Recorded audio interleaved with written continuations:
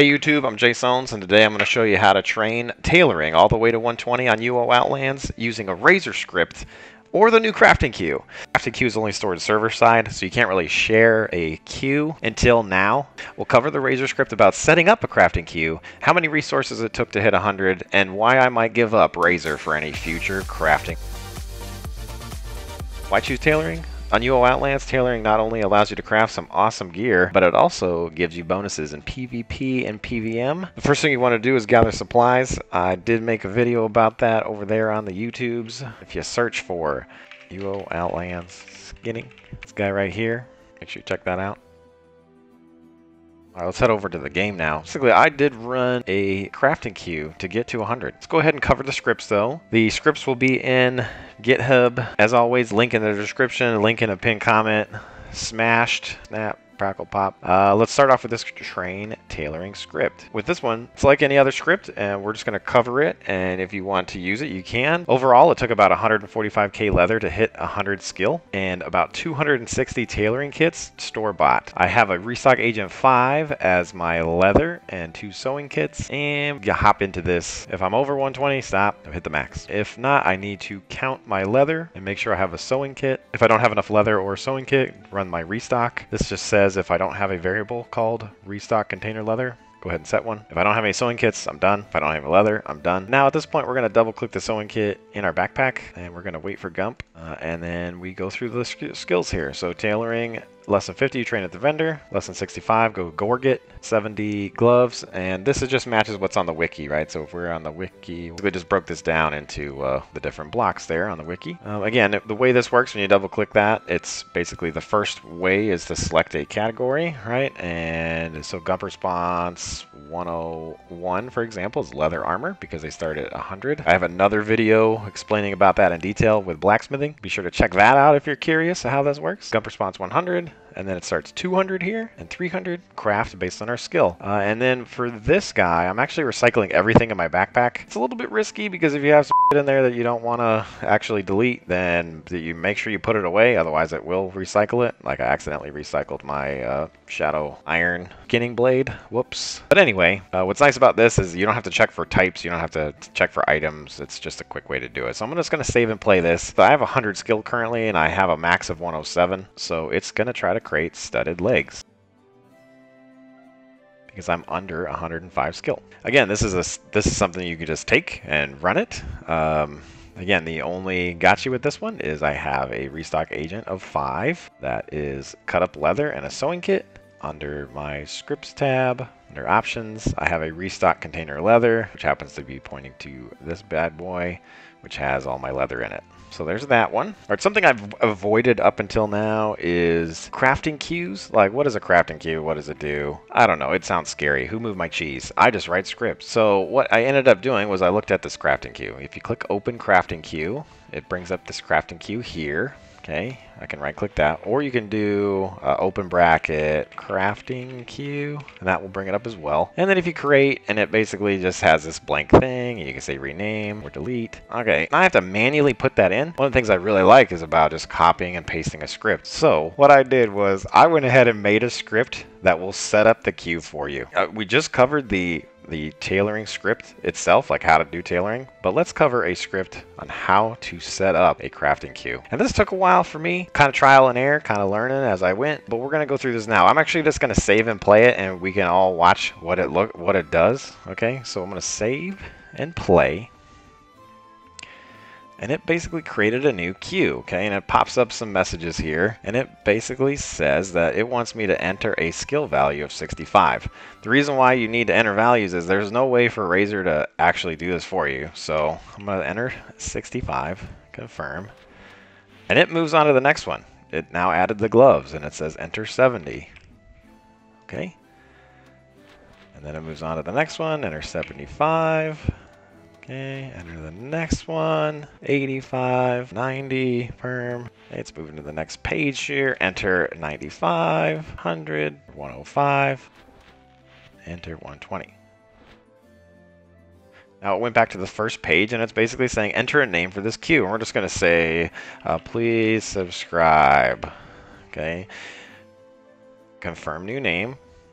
and it's saying target yourself as a source container or choose a container to pull resources from. And it says it's done. So what's cool about this is this script went ahead and set up that same skill bracket check that we have over there on the wiki, but in the crafting queue. Okay. What's cool about the crafting queue is it will craft something until you hit a certain skill. So basically we'll go through this. Let's go ahead and hit begin crafting, and I'm going to set my target as this chest with the leather in it. Okay. So I just do set all, and it sets them all for me. This is the destination container, and I can just set it myself. They all get recycled anyways, it doesn't matter. So we'll say begin crafting, and then basically it's going to churn through this. It starts here, and I've already hit 65, I've already hit 70, 75. My skill's 100. It's going to go all the way to creating legs. Now what's neat is this is all kind of server side, so there's literally no need for weights. This is going to be the fastest way to gain skill and get done, right? Because with Razor doing it, you actually have to wait for the Gump response. You have to do all this stuff. With the crafting queue, you literally just hit craft and then wait. Now what happens is, if you run out of materials, right, it's going to grab them out of the restock containers. So you just want to make sure that you have materials in a container. You can't target a shelf for restock. Right, so for example, the sewing kits, you're going to run out of them, and you can't just click the shelf and have that as a restock container. So you either need to put sewing kits inside of your regular bag, or just have them on your character, or create a script to do a restock on yourself. But what I ended up doing with this process is, instead of even worrying about needing to restock agent, is I went ahead and took all my leather and put it on my character. How you do that is, on Outlands you can actually be 1,000,000% overweight. A lot of the times you'll get a message that says like this container can't hold anymore. So for example, if I take this whole thing of leather, it says it weighs 6,000 pounds, and if I click myself, it won't work. However, if I click myself and I add it to an already open stack, that doesn't work either. However, if I take that whole stack and I just click on my backpack and I have a stack that it could go into, it correctly just slides right in. So what I did at the very beginning, I'll cut to a little snippety snap of it. But basically I just created 4 stacks of leather, and then I just started to drag and drop all the leather onto my character. Okay, and then I had 100 plus sewing kits on myself, so my scripts never actually needed to restock. Like a lot of times we spend time restocking in our scripts. I found out we can just go ahead and totally overload our character. To get to the crafting queue, you can either click on a crafting tool and then click open crafting queue, or you can just type in again the crafting queue. Let's just begin crafting again, and boom, there you go. And it basically again goes through the list until it hits the skill reached. Alright, if you're still with me, this is some cool stuff. Okay, I'm going to show you what it looks like if you're going to do this manually. And again, it's not bad. This still is amazing. Great job, Outlands. Lutheus, Owen, whoever's idea this is awesome. But basically you create queue, okay? And then when you're inside your tailoring kit, we want to start off with a leather gorget. And if we have the tailoring crafting queue open, we have another button here. Gump response 400, 401, 402. So again, we have 100, 200, 300 is the options over here, and then 400 is this new crafting queue. And again, that only exists if you have the crafting queue open. So we want to start with a leather gorget, so we can just click that, and it adds the leather gorget to a crafting queue. And by default, it says craft until X amount made, or never recycle. So what my script does is I click that button, and it says craft until made, and it clicks over until it says craft until skill reached. And then I have a prompt that says, hey, you want to craft that till 65. Then right after you accept that, then it changes to recycle all. And then it goes back to the next item, which would be gloves. It clicks this again, moves that over, asks you what you want to do, clicks this, and then goes on. I'll quickly cover the script here just so you guys can understand what I'm doing. So you need a sewing kit to get started, because we're basically needing to make sure that we can add a leather gorget, gloves, blah, blah, blah. I'm closing any open gumps I'm opening the crafting queue to make sure that when I double click the guy here that the 400s will exist. I handle if you have too many queues. I give some system messages here. The first thing it does is tries to do a leather gorget. Again, I'm waiting for the crafting gump. I'm selecting 101, which is leather armor. I then select the add to queue, which is 400. And then I'm closing this gump so it's out of the way. That way you can see your character and the prompt that it's going to say. From here, I'm now interacting with the gump response on this gump. That new gump is 45, 35, 54, 062. I am on the beta client for this because on the beta client, you can specify the gump ID with gump response. So normally in any of my other videos, you would see gump close and only gump close and gump response 500 and that's it.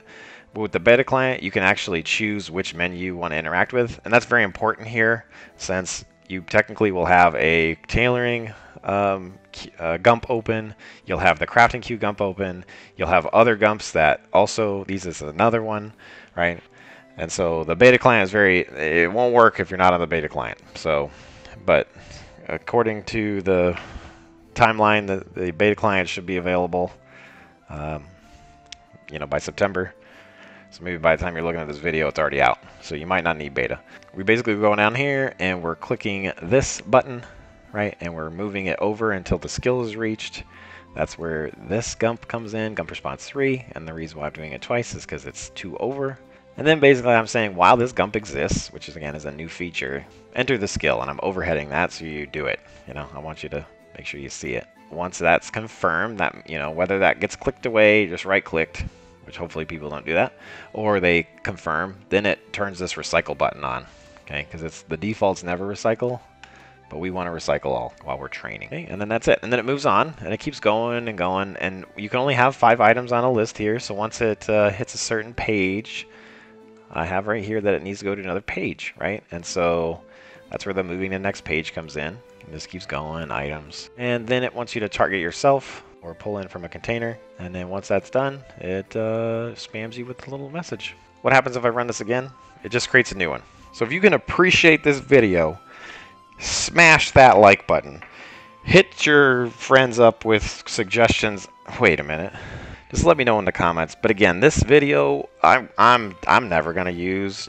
The crafting queue is amazing. However, I will create scripts to create the crafting queue. Thanks for watching. Peace.